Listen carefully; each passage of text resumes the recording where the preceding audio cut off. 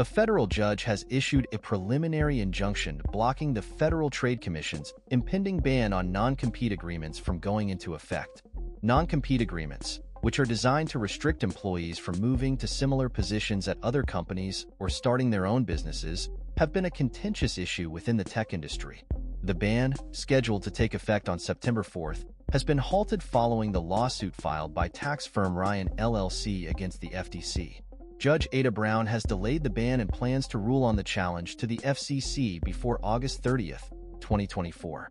The ban, which was supported by a 3-2 vote by the FTC, aimed to create more than 8,500 new businesses annually. The U.S. Chamber of Commerce and Business Roundtable have joined the lawsuit against the FTC, arguing that the ban is an unauthorized and unconstitutional overreach.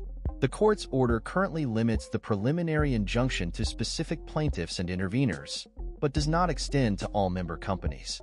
The FTC asserts its authority to issue the rule, claiming it aims to free workers from unfair non-compete agreements that hinder economic growth and innovation.